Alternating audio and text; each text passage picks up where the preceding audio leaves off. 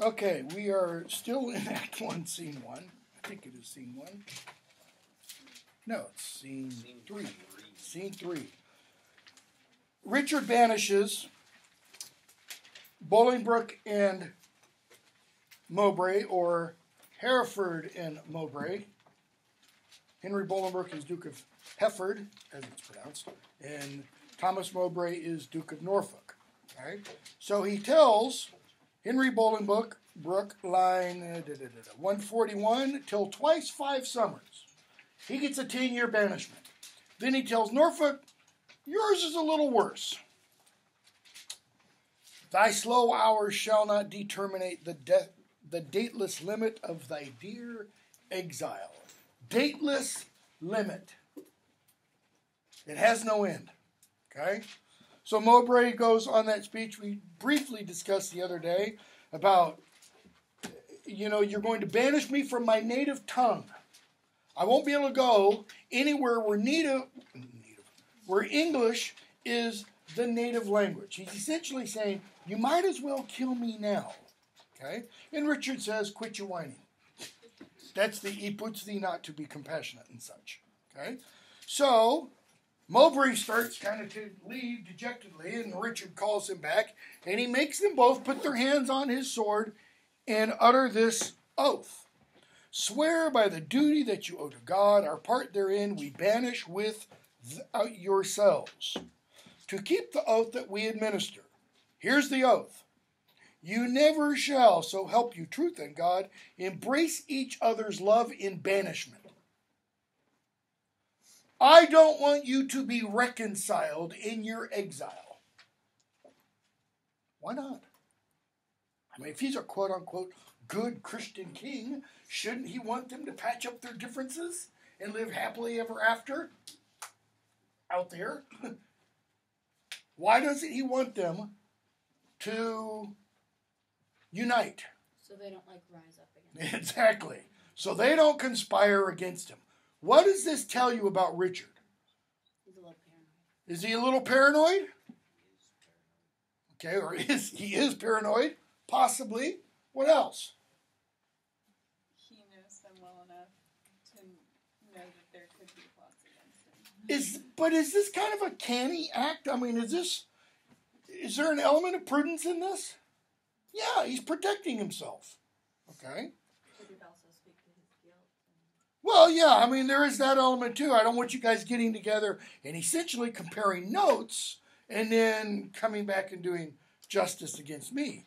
So, not to embrace each other's love and banishment, nor ever look upon each other's face, never see each other, nor never write, regreet, nor reconcile this lowering tempest of your homebred hate.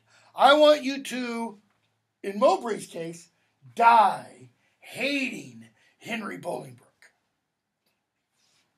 Nor, and now he gets to the real purpose, never by advise and purpose meet to plot, contrive, or complot. Complot means plot together. Any ill against us. Who's the us? It's the royal we, me, our state, England, our subjects, my people, or our land. Okay? Bolingbroke swears. Mowbray swears. Bolingbroke has a few words to Norfolk.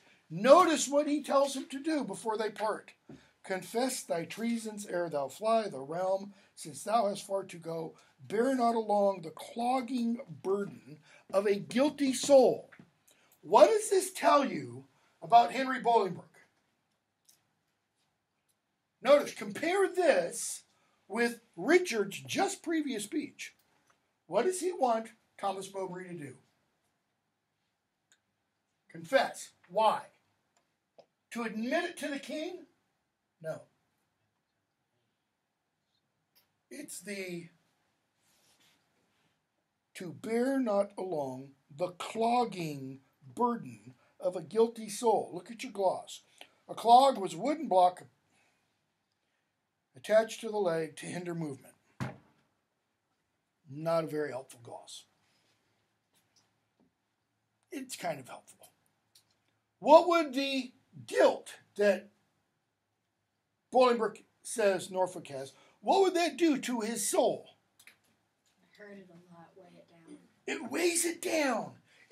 What is the soul's, quote unquote, natural destination, according to people like Plato and Aristotle and Socrates? Not as much Aristotle, Plato and Socrates, definitely. And the medieval Christian theologians. It's with God. But it's kind of hard to get that soul to rise to God when it's being dragged down by this heavy clog. What's the clog? Guilt. How do you get rid of guilt? Confess. Bolingbroke is concerned, seemingly, I will add, for Thomas Mowbray's eternal salvation. Now, does that sound like somebody who's necessarily full of hate and spite? If you're full of hate and spite towards somebody, do you want them to confess and be with Jesus for all eternity? Not really. Mowbray. No, Bolingbroke. That is no. I'm not going to confess here and now.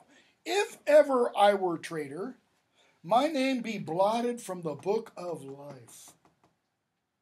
If I was ever a traitor, may God, that's my name be blotted from the book of life. May God be my judge and send me directly to hell. That's a pretty powerful oath, right? Especially if you believe in the reality of everything behind it. God, book of life, eternal salvation, and such. And I from heaven banished as from hence. That's pretty much his confession. I am not a traitor. What's he saying in those few words? I did not conspire against Thomas of Gloucester. I was not responsible for his death. Okay? That is directly. But what thou art, God, thou, and I know. What art thou? Well, look at the next line. And all too soon I fear the king shall rue. What is Thomas Mowbray suggesting about Henry Bolingbroke? What motivates Henry Bolingbroke? No, not revenge. Ambition. He is ambitious. That's what Mowbray is suggesting. That you want more than what you have. So, farewell, my liege, now no way can I stray, say back to England, all the world's my way. So he leaves. Richard speaks to John of Gaunt. And he says, even in the glasses of thine eyes I see thy grieved heart. Thy sad aspect hath from the number of his banished years. Notice, Mowbray leaves. He's out. He's gone. And then Richard turns to John of Gaunt, Bolingbroke's father, and says, because of the sad visage of your face, I'm going to take 4 years off. He'll only be banished 6 years. What's kind of the implication? You'll see him again. It won't be long. 6 years will go by quickly. And believe me, the older you get, the faster time flies. Okay? Einstein was entirely right about the relativity of time. Thy sad aspect hath from the number of his banished years plucked 4 away. 6 frozen winters. And then you can return with welcome. Okay? So there's a couple more speeches. And Gaunt says, towards the end of his long one, yeah, but I'll be long dead before he comes back. Why, uncle, thou hast many years to live. Now, is Richard saying that seriously or facetiously? Yeah, he's being facetious there. Gaunt, not a minute, king, that thou canst give. Shorten my days thou canst with sullen sorrow, and pluck nights from me, but not lend a morrow. Thou canst help time to furrow me with age, but stop no wrinkle in his pilgrimage. Thy word is current with him for my death, But Dad, thy kingdom cannot buy my breath. Okay? What's God really getting at there? This banishment will eat away my time. And you can't add any more life to me. Richard, why at our justice seemst thou then to lower? Why are you frowning at my declaration of justice? Things sweet to taste prove in digestion sour. Look at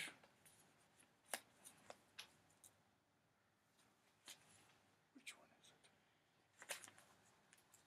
I mean, you don't have to look at it. Just make a note of it. Look at it later. I think it is.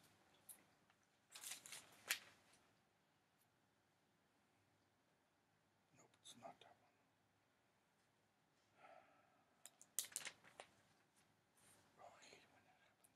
one. Oh, there it is. Sonnet 129. Okay? Just make a note of it. Look at it. The expense of spirit and a waste of shame is lust in action. Until action, lust is perjured, murderous, bloody, full of blame. Savage, extreme, rude, cruel, not to trust. Enjoyed no sooner. Okay, lust. Once it is fulfilled, once it is acted out, enjoyed no sooner, but despised straight. Things sweet to taste, proven digestion sour. You urged me as a judge. He was part of the council that Richard said came up with this penalty, banishment. But I had rather you would have bid me argue like a father. Notice there, Gaunt is saying that as I was sitting as an advisor of state, what did he have to remove, essentially, from himself? Parenting, like instincts to protect the son. His fatherhood over his son. His love for his son. Why? Because if he was concerned about Henry Bolingbroke, Duke of Norfolk, Duke of Hereford, as his son, he wouldn't be acting as what kind of judge? Impartial. Okay. So, Richard and his group leave, and we get a little scene with Gaunt and Bolingbroke. And Gaunt says to Bolingbroke, 6 winters. They're quickly gone. 2 men enjoy. That is, when you are really enjoying life, boom, goes by fast. But grief makes 1 hour 10. Why? Because of Fortune's wheel. The goddess Fortune, according to the ancients, but more so the medieval world, ruled over our lives, ruled over the world. Behind her, by the way, stood fate, especially in the Greco-Roman kind of understanding. And she had this wheel, and this wheel was the Wheel of Fortune. That's where the title of the game show comes from, by the way. And she's always spinning this wheel. And where you are on that wheel determines your perception of how fast that wheel is spinning. Because when you're down here, it seems like what? Yeah, time has stopped. And things will never get better. But once it starts to, it's always moving. But once time seems to speed up, in other words, once you move from this point to this point, life's starting to improve a little bit. And then you get to this point, it's a little bit better. You get to this point, things are looking up. You get to this point, you're rocking it. You get to this point, you're on top of the world. You don't want to get to that point. Because what happens then? It's not that the wheel keeps turning. It's like this half of the wheel disappears and you go, ah! And you go right back down to go to jail. Don't pass go, to go directly to jail. And then you have to spin the wheel to see if you get out of jail. Okay? That's why to men in joy, up here it goes what? It goes quickly. Call it a travel that thou takes for pleasure. No, you're not banished. You're on the grand tour. You're gonna, visit the various European countries. My heart will sigh when I miscall it so, which finds it an enforced pilgrimage. See, pilgrimage is something you want to do. Pilgrimage should not be something you're forced to do. How can you be forced to go see a quote-unquote holy site? Where's the devotion in that? There is none. Gaunt, the sullen passage of thy weary steps, esteem as foil, wherein thou art set to return the precious jewel of thy home return. Think of your banishment then as, literary term, a foil for when you return. A thing that will bring out your real internal characteristics. So, what is Gaunt trying to do to his son at this point? Just try to make him feel better. Make him feel better. Come on, son, suck it up. This is the coach. Halftime. You're down. 89-0. Come on, you can do this. And Bolingbroke's like, no, all I see is darkness ahead. All places that the eye of heaven visits, line 275, are to a wise man ports and happy havens. What the hell does that mean? All places that the eye of heaven visits are to a wise man, notice, got to keep that word wise, ports and happy havens. Well, what's the eye of heaven? Pull out a dollar bill. What do you have on the back? And you have the all-seeing eye. What? Which one was it? Emerson or Thoreau? Referred to, called the all-seeing eye. Okay? Why? Why is God's eye, metaphorically speaking, all-seeing? It kind of gets back to this, because where is God in this scheme? Way up here. Because this scheme gets Christianized. In the late classical period, by a Roman author by the name of Boethius, who wrote a little book called The Consolation of Philosophy. He doesn't mean, pick up some Wittgenstein or pick up some Derrida or pick up Leibniz or Spinoza or pick your famous philosopher and you'll suddenly feel better. No. For Boethius, the consolation of philosophy, I don't usually go off on this in this play, but what the hell. The consolation of philosophy was written because Boethius was good friends with the emperor at the time, the Roman emperor, okay, who was Theodoric, Germanic. Okay? And Boethius was accused of plotting against the emperor. Now again, they were good friends. Theodoric believed the accusation, threw him in prison. Didn't just throw him in prison, put him on death row. This was capital crime.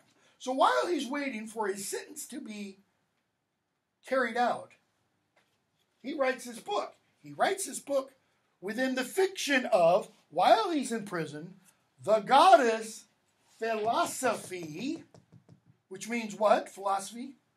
Love of wisdom. The goddess philosophy comes to him, and she teaches him how to understand the answer to the classic question, why do bad things happen to good people? Okay? And she doesn't say, oh, Bo, it's not so bad. This is a good prison. No, she doesn't do that. She says, essentially, suck it up, man. Everything will all work out. She doesn't mean by that you will go back home. You will live the Disney life happily ever after. She means everything will all work out because Everything that we see in the world is all working according to a giant cosmic plan of sorts. But not a plan in that God, the kind of the deistic God, let's say, of Thomas Jefferson, created the universe like a giant watch. Everything, all part of little gears moving and all moving perfectly, and then threw it off into space and said, you're on your own. No. For the goddess of philosophy in Boethius's fiction, God is up here, okay, looking down on the whole universe. But there are fate involved and fortune is involved. Fortune governs everything down here. Fate goes beyond down here. Fate includes things like comets and meteors and space and such. In the Greek system, you had fate, and then kind of equal to fate, off to this side, not the pop quiz, the gods. The gods did not control fate. The gods could see fate, but they didn't control it. They couldn't change it. It's almost like fate's behind the gods, but not really. Such that in the play Oedipus the King, what's the problem? What must Oedipus confront? His fate. What is his fate? So it's kill his father and marry his mother. Kill his father and marry his mother. How does he learn of that fate? Not a ghost. The gods. The oracle at Delphi, the mouth of Apollo, says, you're fated to kill your father and sleep with your mother. And he's like hell. And so he runs away from home, realizing he's been adopted. So if you ever adopt children, make sure you know that so that they don't, accidentally pull an Oedipus on you. Because you don't want that to happen, obviously. So God's out here. So what does that mean, God's out here? God, eyeball, give me some, This is time as we know it. Where does time begin for us? The moment of our birth, right? That's when it starts happening. Or use the hourglass image. Just before you're born, that hourglass is full, right? Because all the sand's down here. The moment you're born, what happens? Yeah. That's why I say, the moment you're born is when you start dying. Because each one of those grains, that's a little bit of life draining away from you. Okay? So, how do we experience time, though? Contra a lot of science fiction nonsense. Linearly. Moment by moment, right? You can't go back and relive yesterday. Can't go back in time. Notwithstanding J.K. Rowling's stupid little time turner. The most idiotic thing she did in the entire 7-book series. Okay? Or H.G. Wells' Time Machine. You can't go back. Can you go forward? Yes, you do, every moment. That's stepping forward. Can you go 2 steps forward? Only after you take the first one. Okay? So we experience time this way. For how many of you is your lives in this experience of time this way? Absolutely wonderful and beautiful. Every moment of your existence. I mean, every moment of your life is like a Renoir painting, or a Degas, or a Rembrandt. Yeah, I didn't think so. For how many of you is it like the underside of that painting? Or take a beautiful tapestry, something that is woven, and flip it over. The back looks like what?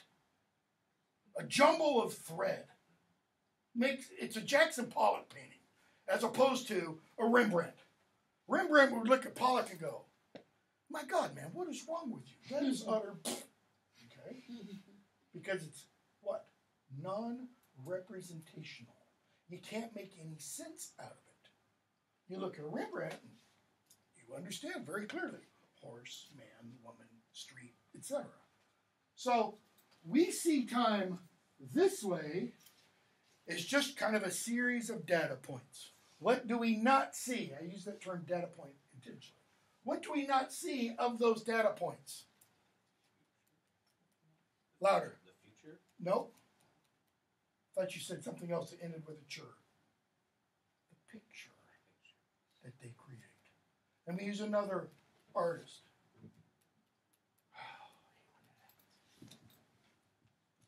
Can't remember his name, but he's the founder of the pointillist movement. Not where you make brush strokes, but you do Seurat.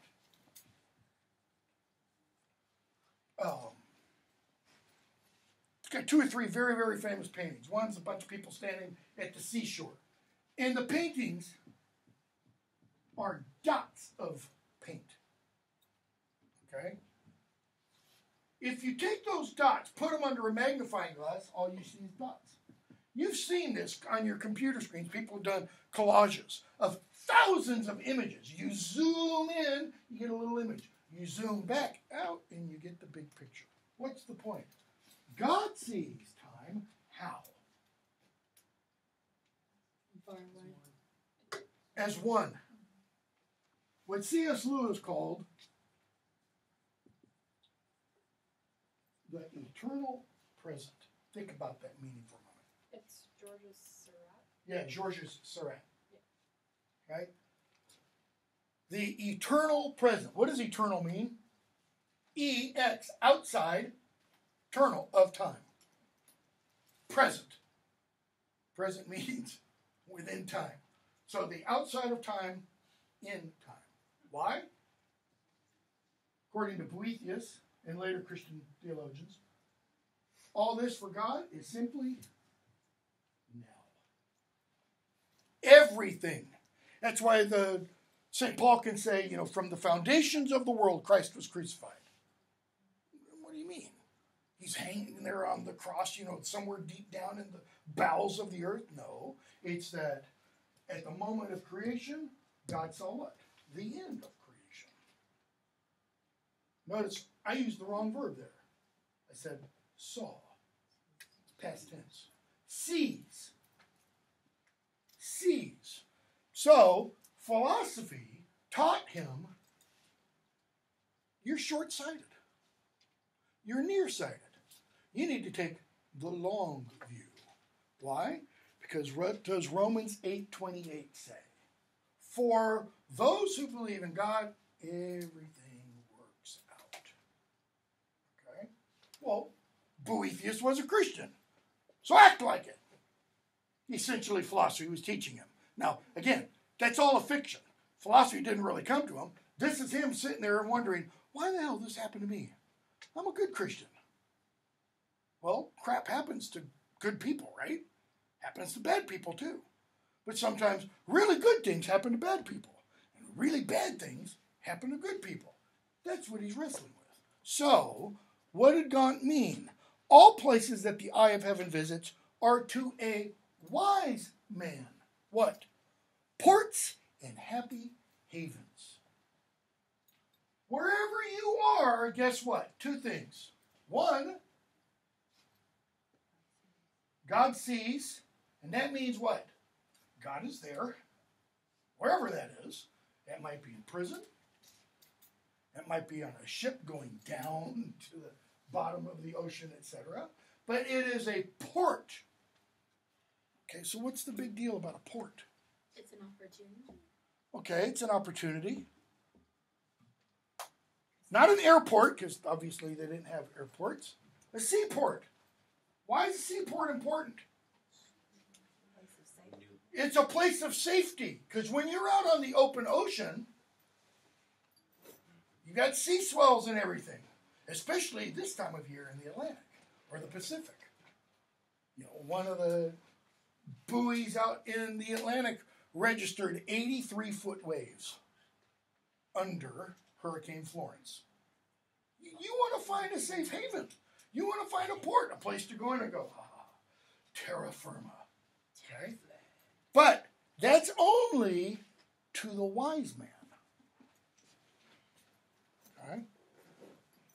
Therefore, teach thy necessity to reason thus. Thy necessity. You can't escape this. You have to do this. This is for you fate. There is no virtue like necessity. What does virtue mean? Is it virtue like love, faith, loyalty, friendship? No. It has here its old meaning of power. But it does incorporate those kind of other things like a positive human attribute. Necessity, in other words, Gaunt is saying, that can't be good. Think not the king did banish thee, but thou the king. No, that's dangerous language, if you think about it. How in the world can you banish the king? You have to kill him. Okay, what does that do to the power structure? Whoosh. Totally inverts it. Just even kind of mentioning those three words, banish the king. In Shakespeare's day, that's dangerous. Queen Elizabeth, in the 1590s, literally had writers' tongues cut out, had their fingers cut off, so that they couldn't speak and they couldn't write, because there were people speaking and writing against her. Primarily Catholics. She got to be as bad towards Catholics as her half-sister was towards Protestants 40 years earlier. Go, say I sent thee forth to purchase honor, and not the king exiled thee. So, wherever you go, don't tell people you've been banished. Tell them my father sent me to do what? Find honor. He doesn't mean purchase it like shell out a few pounds, and buy honor. To purchase honor. Or suppose devouring pestilence hangs in our air. Is he saying, go and lie to everybody? No. Can he purchase honor even though he's been banished? Sure. He can go, quote unquote, do glorious deeds. Is there a pestilence that hangs in the air of England? Well, according to some perspectives there is, and that pestilence has a name. As we saw with Theseus in Midsummer Night's Dream, the imagination of the poet, lover, and madman are all compact, right? What does the poet do? He gives to airy nothing a local habitation and a name. Okay? So what name might pestilence take? How about Richard?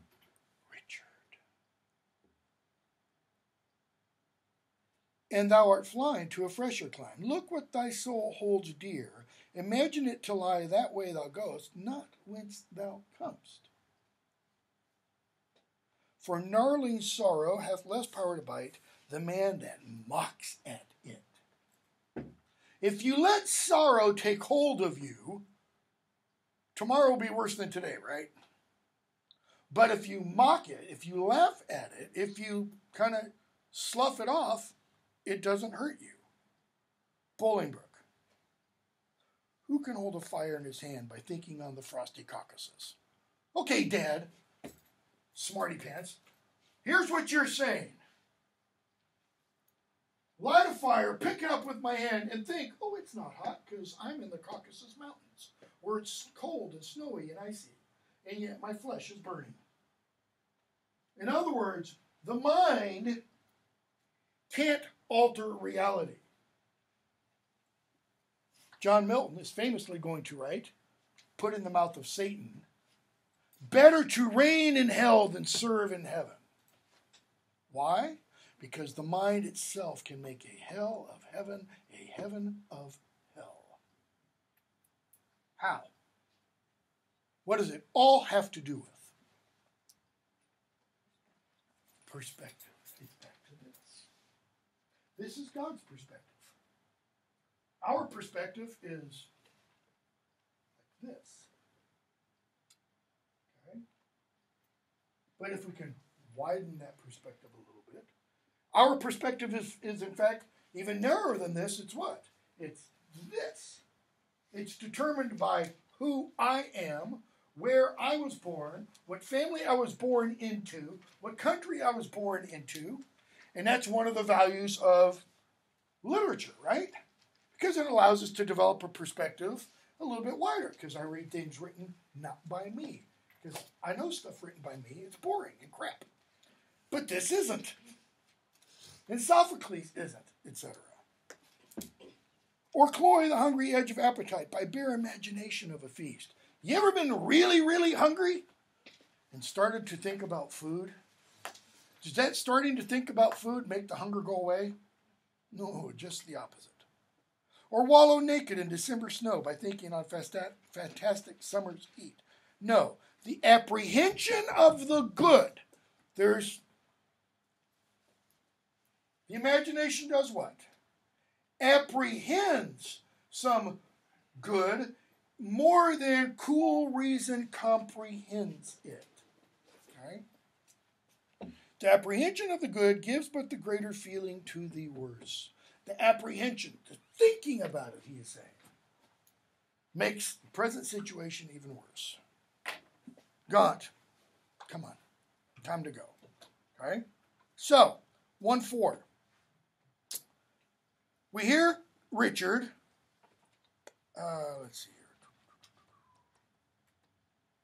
23. Ourself and Bushy, Badgett here in green, observed his courtship to the common people. Who's he talking about? Who's his courtship? Bolingbroke's. And it's pronounced Bolingbroke, not Bolingbroke. Okay? Bolingbroke's. How he did seem to dive into their hearts with humble and familiar courtesy. What reverence he did throw away on slaves, wooing poor craftsmen with the craft of smiles and patient underbearing of his fortune. Is 'twere to banish their effects with him. Off goes his bonnet to an oyster wench, his hat to a woman digging oysters. The implication is either at the seashore or in the Thames, low tide. So why would Henry, Duke of Hereford, doff his hat to a woman digging oysters? What's he showing, possibly? Being humble. Humility? Respect? That's a sign of respect. Another Harry Potter reference. I teach a course on Tolkien and Harry Potter. Every now and then, every other summer, I used to teach a course in London on Harry Potter. The very end of the 7th book, there's the epilogue. We see somebody tip his hat to Harry. Who is it? Anybody know? It's Malfoy. Draco. Why is that significant? They were enemies. That's a mark of respect. Are they drinking buddies? Nope. Okay. So, he is saying, what about Bolingbroke? The commoners love him. In other words, Richard's subjects love Bolingbroke. Abrasive drayman bid God speed him well, and had the tribute of his supple knee. Henry got down and knelt to them. That is a mark of humility. With thanks, my countrymen, my loving friends. By calling the common draymen his countrymen and his friends, what is Henry doing with the whole social order? He's leveling it. As were our England in reversion his, and he our subjects, next degree in hope. Next degree in hope, next in line. Future king. Well, he is gone, Green says, and with him go these thoughts. In other words, we don't need to worry about that now because you've banished him for 6 years. I kind of think Richard is thinking at this point, maybe I should have done it the other way. Maybe he should have been banished for life. So, Richard says, we're going to go off to this war. What war? Irish Wars. If you're not familiar with it, almost from the time the Anglo-Saxons and the Jutes, the Germanic tribes, arrived in Britain in 450 AD, they've been waging war against the Irish. There's a reason why the Irish hate the English. There's a reason why the Scots hate the English. Okay? And it's because you're always trying to conquer. So he goes on. For our coffers with too great a court and liberal largesse are grown somewhat light. Notice what Richard admits here. The royal treasury is somewhat light, empty. Why? Because of the wars? No. Liberal largesse and too great a court. Too great a court doesn't mean he's working on building Windsor Castle. Too great a court means he's got too many followers. And liberal largesse means he's too generous. He's just handing out money like it's candy. And therefore, the royal treasury is empty. So, we are enforced to farm our royal realm. The revenue thereof shall furnish us for our affairs in hand. Line 45. Farm. Lease the right of collecting taxes for a present cash payment to the highest bidder. So, it's like holding an auction. He's going to lease the right to levy taxes, let's say, from a shire or county, to whoever promises him the highest amount. I will raise 100,000 pounds for you. The king says, okay, gives that person the right to do that. What does that then, so that person then gives 100,000 pounds to the king for his wars. What is that person now able to do? And usually this is already somebody who's wealthy and high standing, a duke or something. Collect taxes from poor people. How much? 100,000 pounds worth? As much as he wants. Okay.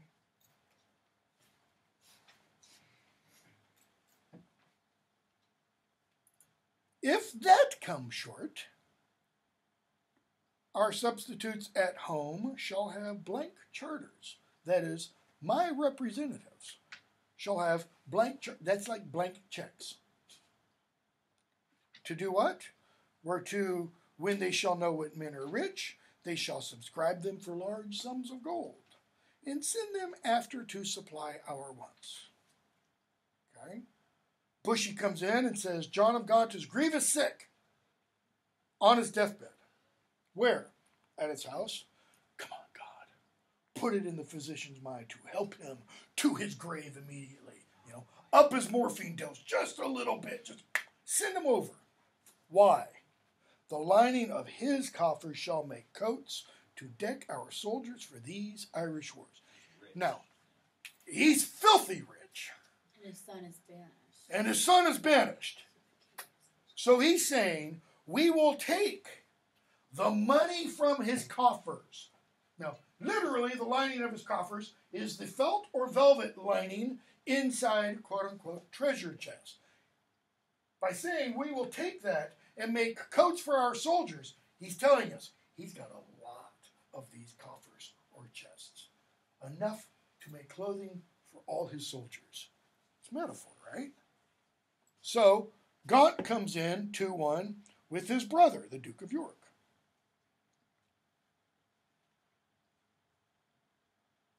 And they talk a little bit. York says, you know, don't worry about the king. Gaunt. Oh, but they say the tongues of dying men enforce attention like deep harmony. Deep harmony. Think the opening chords of Beethoven's Fifth. Think the opening music of Jaws.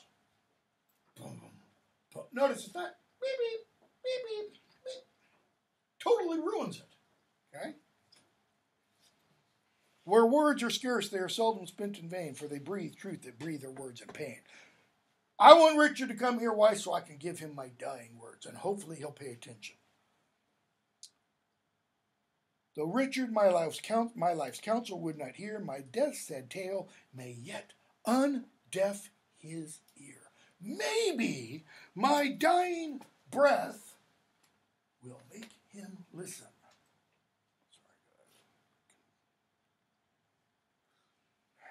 9:25. I keep thinking we get out of this class at 9:05, and I'm thinking I'm screwed. York, no. No, you will not undeaf his ear. Why? It is stopped with other flattering sounds. Stopped means all he hears are what he wants to hear. Yes, Your Majesty. Right, Your Majesty. Wonderful idea, Your Majesty. This is why, modern political situation, you want a president to staff his or her cabinet with pretty strong people. I mean, I'll just go out on a limb here and say people who could essentially take that job and shove it. Like, for example, and I'm not saying he's the only one who's had people like this. If these two people in Trump's cabinet were to ever quit or be fired, I would be extremely worried. General Mattis or General Kelly. Why? Because these guys have both seen the fog of war. They both know what's really important. They're not, penthouse billionaires. Okay? And they are two people. I don't know about all the others. I'll take that back. Nikki Haley seems to have a pretty thick skin and can tell them what for. They, seem to be two that, will essentially give them full barrels. But that's not usually the case. Usually the people that are appointed cabinet members are quote-unquote yes men. Sycophants. They go along with whatever the leader wants. Flattering sounds as praises of whose taste the wise are fond. Lascivious meters. That is pretty songs. But the lascivious doesn't only mean pretty. What else does lascivious imply? If somebody is lascivious, they're sexually impure or unchaste or raunchy. Okay? He's talking about dirty love poems. There's a whole branch of poetry in the Middle Ages, written and sung by the Goliards. Goliardic poetry. Think of this as horny 20-year-old, college students walking around singing dirty love lyrics. And I mean dirty. Dirty love lyrics. Most of them are in Latin. You translate them to the English, though, and to whose venom sound the open ear of youth doth always listen. The open ear of youth, he's talking about Richard. Richard likes this stuff. Not just the dirty songs, but the voices of all these others. Why? What are they doing to him? They're elevating him. They're flattering him. Report of fashions in proud Italy. That's one of the things they're talking about. Whose manners still our tardy apish nation limps after in base imitation. Now, Shakespeare puts this in the mouth of a character in 1398. There wasn't a whole lot of imitation of Italy in 1398. There was some. Dante was really big. Chaucer was heavily influenced by Dante. Okay? But in the 1590s? Oh, yeah. The English were in awe of Italy. And in fact, it wasn't only the 1590s. It's all the way up to about 1900. Read an awful lot of late Victorian and early 20th century literature. And what are people doing who have the money? They're going on holiday. Where? To Italy. E.M. Forster's Room with a View. Where's the room? It's in Italy. Where doth the world thrust forth a vanity, so it be new, there's no respect, how vile.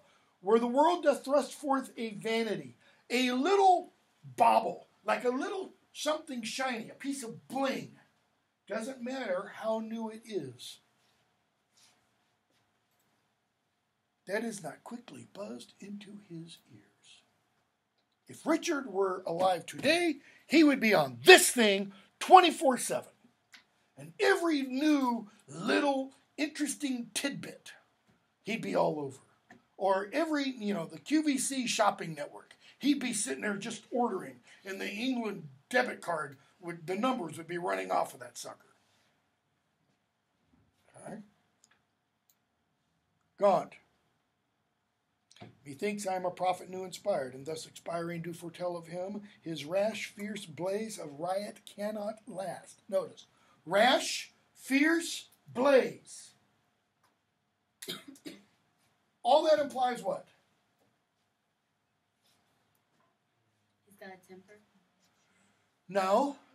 The riot doesn't mean anger. Riot means uncontrolled living. Rash. Louder. Living above his means. Living above his means. What else? What's it better to be? A sun or a, red giant that lives billions of years, or a meteor that does what? Psst. Burns out in a blaze of glory. It's a blaze. It attracts your attention, but it is short-lived. It cannot last.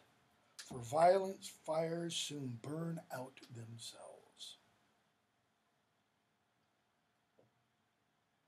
Consuming means soon preys upon itself. This royal throne of kings, and we get one of the most beautiful passages in all of Shakespeare's plays. Gaunt is talking about England.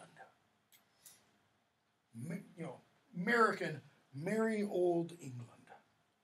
But listen to what he says. This royal throne of kings, this sceptered isle, the island is the throne of kings. Not the stone of Scone in Westminster Abbey today. Okay? It comes from Scotland, by the way. This earth of majesty, the island, the very earth is what he's talking about. This seat of Mars. Why Mars? Why not Venus? God of war. Don't mess with England. Sounds better with Texas because it rhymes, This other Eden, demi-paradise. This fortress built by nature for herself against infection and the hand of war. This happy breed of men, this little world, this precious stone set in the silver sea, which serves it in the office of a wall or as a moat defensive to a house, against the envy of less happier lands. Now, from the English point of view, that would be France. Because you can't be happy being French, because the French are lower than we are. Right? I mean, just pure native prejudice there. This blessed plot, this earth, this realm, this England, this nurse, this teeming womb, teeming. There's just all kinds of children getting ready to be born. This teeming womb of royal kings, feared by their breed and famous by their birth. Why are they feared by their breed? He's talking about his family lineage. Going back to Edward III, going back before him, all the way back to Henry I. Feared by their breed, famous by their birth, renowned for their deeds as far from home for Christian service and true chivalry, as is the sepulchre and stubborn jury of the world's ransom, blessed Mary Son, that is, for their martial prowess on the Crusades. 200 years before this is about the last one. Okay? This land of such dear souls, this dear, dear land, dear for her reputation through the world, is now leased out. This sceptered isle, this demi-paradise, this other Eden. Like Adam left Eden, handed the keys to over somebody and said, keep it for me, but you got to pay me rent on it. Is now leased out. I die pronouncing it like to a tenement or a pelting farm. If it's leased out, then what does that make the king? Simply a landlord. Any of you ever have problems with landlords? There's a reason why. The very term immediately kind of suggests, England, bound in with the triumphant sea, whose rocky shore beats back the envious siege of watery Neptune, is now bound in with shame. Shame has become the great wall to surround England, with inky blots and rotten parchment bonds. The parchment bonds, he's talking about like bonds today, when a city issues a bond so that it can purchase stuff that what? It doesn't have the money for.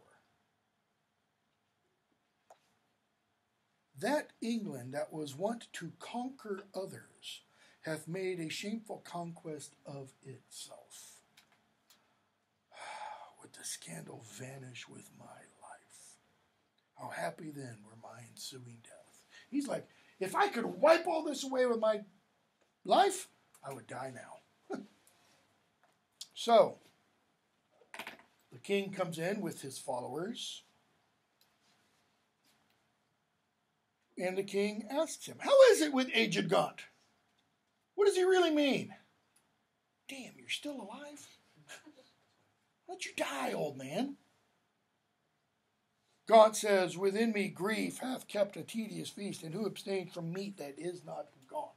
So he starts punning on his name. For sleeping England long time have I watched. Watching breeds leanness, leanness is all Gaunt. The pleasure that some fathers feed upon is my strict fast, I mean my children's looks. And there in fasting hast thou made me Gaunt. Why? Because you sent my son away. Gaunt am I for the grave, gaunt as a grave, etc. Richard, can sick men play so nicely with their names? In other words, you must have a few more years left in you because of the fact that you can riddle this way. No. Since thou dost seek to kill my name in me, I mock my name, great king, to flatter thee. How does he seek to kill his name in him? By banishing his son. Notice, what is Gaunt assuming? If I die now, what happens to the Duke? What's he Duke of? Duke of Lancaster. What happens to the Dukedom of Lancaster? Well, it should be inherited by his son. But where is his son? Banished for 6 years. So what's going to happen to his land and holdings and houses? It'll all go to the king. It shouldn't. Not according to the English law, it shouldn't.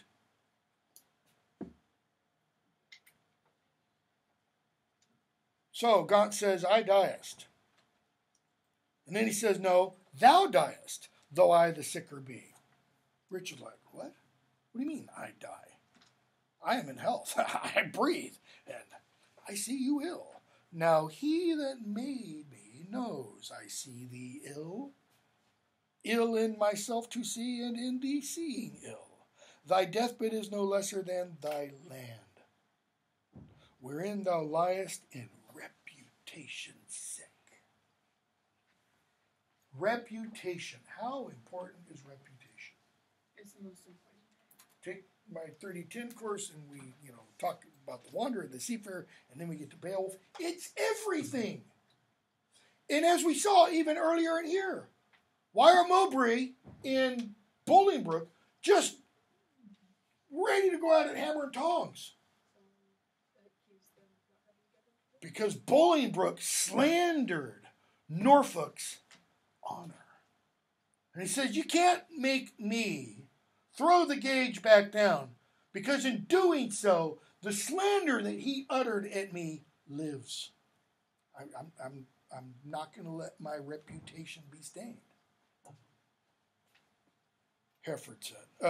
Norfolk said. So, he says, the land is your deathbed, and you lie there, why? because you are in reputation sick. That means the people are doing what? They don't like you. What should have been, the first giveaway of that? Their conversation about Bolingbroke. He says, "And thou, too careless patient as thou art, commits thy anointed body to the cure of those physicians that first wounded thee." The reason your reputation is sick is what? The flatterers, your circle of advisors. So, you want to start making yourself well? Great king, do what? Fire everybody around you. Get rid of the, how's he call it? The too great a court. 1,000 flatterers sit within thy crown. Well, where's the crown sit? On his head.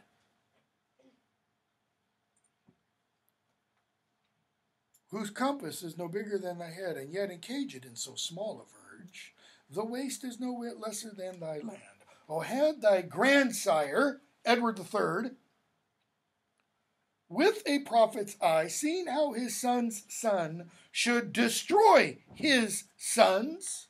Now his sons might be Gaunt's slightly elusive accusation that Richard killed Thomas of Gloucester, Edward's son, Edward III's son. Or it might mean that Richard is responsible for the death of the quote-unquote sons of England through, for example, civil war. To destroy his sons, from forth thy reach he would have laid thy shame, deposing. It's the first time we've seen the word deposing thee. Before thou wert possessed. Okay? That is, Edward III would have stopped you from becoming king. Why? Because up until this point, nobody had ever deposed a king. D, out, away from, pose, position. Okay? Not depose like in a court proceeding, where you have to go and be deposed about what you know about something. Deposing thee before thou wert possessed, which art possessed now, to depose thyself. How can you depose yourself? According to King Lear, you can abdicate. Guess what? In the 1390s, as much as in the 1590s, when Shakespeare's writing this play, you can't abdicate. A king or queen cannot give up the job. That's why it's only happened once in English history, with Edward VII, 38, 39, in love with an American divorcee, Mrs. Wallace Simpson, wants to marry her. English law says you can't. He's the eldest son of George V, and he abdicates almost on the threshold of World War II. His brother's trying to talk him out of it because he doesn't want to be king, because he doesn't think he can be king, because he stutters. Okay? And Edward, chooses love.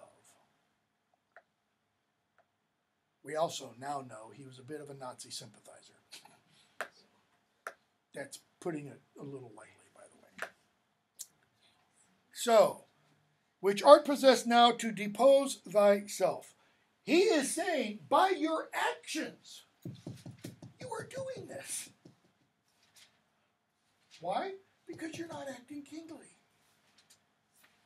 You might not be legally doing this, but your very actions are making it impossible for people to view you as the king. Why, cousin? Wert thou regent of the world, it were a shame to let this land by lease. To let. Go to England today, to let. To let. To let. All over buildings. What does it mean? To rent. Right? But for thy world enjoying but this land, is it not more than shame to shame it so? Landlord of England art thou now, not king. Thy state of law is bondslave to the law. And Richard's just, he's had enough. A lunatic, lean-witted fool. Notice the pun. Lean, gaunt-witted.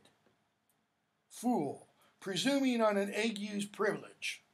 That is, you're talking like this because you're assuming that because you're sick, I'm going to let you get away with talking like this. No. Darest with thy frozen admonition make pale our cheek? You trying to frighten me? Chasing the royal blood with fury from his native residence? Now by my seat's right royal majesty, wert thou not brother to great Edward's son? Great Edward's son, my father. If you weren't the brother of my father, this tongue that runs so roundly in thy head should run thy head from thy unreverent shoulders. If you weren't my daddy's brother, I'd rip that tongue out, wrap it around your throat, and cut your head off with it. Spare me not, my brother Edward's son. For that I was his father Edward's son. That blood already, like the pelican, hast thou tapped out, and drunkenly caroused. There is an old myth that pelicans ate their young. That blood already, like the pelican, that is, the blood that ran through Edward III, the blood that ran through Edward the Black Prince, Gaunt's brother, that blood already, like the pelican, hast thou tapped out. Tapped. Barkeeps were called tapsters. Why? Because they go and they tap a hole in the side of a barrel. Or like tapping a maple tree to get the maple syrup from it. You have put a tap in your uncle, he says.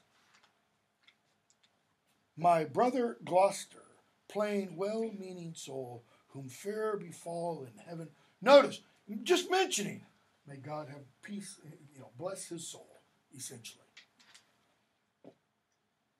That thou may be a precedent and witness good that thou respects not spilling Edward's blood. He's just accused the king of killing his uncle, the king's uncle. Join with the present sickness that I have, and thy unkindness be like crooked age, to crop at once a too long withered flower. Live in thy shame, but die not shame with thee. He's kind of saying, King, your time's running out. Like his son offered to Norfolk, he offers the king the opportunity to do what? Confess. Repent. Don't die with this shame on your head.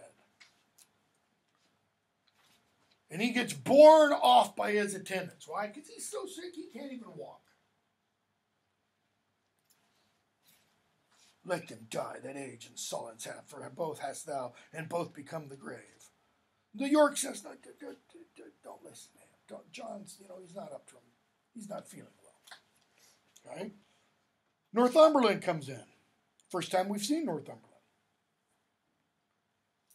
And Northumberland says, Old Gaunt commends him to your majesty. What says he? Well, nothing. All is said. In other words, he's dead. His tongue is now a stringless instrument. Words, life, and all old Lancaster hath spent. York. Be York the next that must be bankrupt so? York saying, oh God, take me now. York's as old as Gaunt. He actually is born either a year younger or a year older. Though death be poor, it ends immortal woe. So what does Richard say? Therefore, since Gaunt is dead, I take it all. Everything he has. Towards our assistance we do seize to us the plate, coin, revenues, and movables wherever Uncle Gaunt did stand possessed. And what does York say? You can't do that. Why? How long shall thy tender duty make me suffer wrong? Not Gloucester's death, nor Hereford's banishment, nor Gaunt's rebukes, nor England's private wrongs, nor the prevention of poor Bolingbroke about his marriage, nor my own disgrace, have ever made me sour my patient cheek or bend one wrinkle on my sovereign's face. He's saying, I've let you do an awful lot, and I've never said anything. Anything to, what? To sour, shut up, to cause a wrinkle in my sovereign's face? I've never done anything to make you frown. I'm the last of noble Edward's sons, Edward III, of whom thy father, Prince of Wales, was first, the Black Prince. In war was never lion waged more fierce, blah, blah, blah, blah, blah. What's he getting to? Why are you king? Because you inherited it. Why am I not king? Because I wasn't in the immediate line of inheritance. He's building. Richard, what's the matter? Seek you to seize and grip into your hands the royalties and rights of banished Hereford? Is not Gaunt dead? Okay, it's a rhetorical question. And doth not Hereford live? Was not Gaunt just, and is not Harry, Hereford, Bolingbroke, true? Did not the one deserve to have an heir, Gaunt, to have the heir, Bolingbroke? Is not his heir a well-deserving son? What's his point? He's dead. Everything he has should become his. Take Hereford's rights away and take from time his charters and his customary rights. You take Hereford's inheritance away, and what do? You destroy the law of inheritance. What does that imply?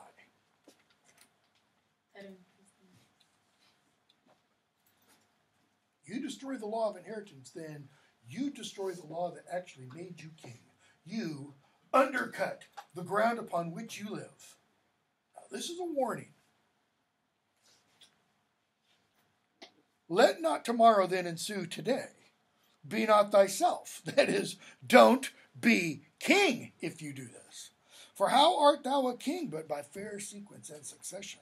Now, for God, as God is my witness, God forbid I say true, if you do wrongfully seize Hereford's rights, call in the letters patent said he hath by his attorneys general to sue his livery, deny his offered homage, you pluck 1,000 dangers on your head. Why 1,000? What does he mean?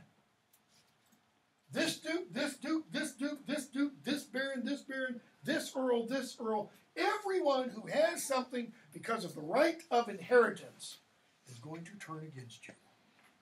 Because what are you doing? You are turning our entire system of living on its head. I mean, this is dangerous language. Okay? Richard, think what you will. We seize into our hands his plate, his goods, his money, and his lands.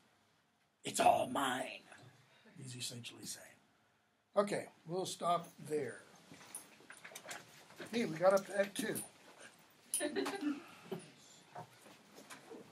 Yeah, we'll definitely be dropping something. More than likely the sonnets, but I don't want to.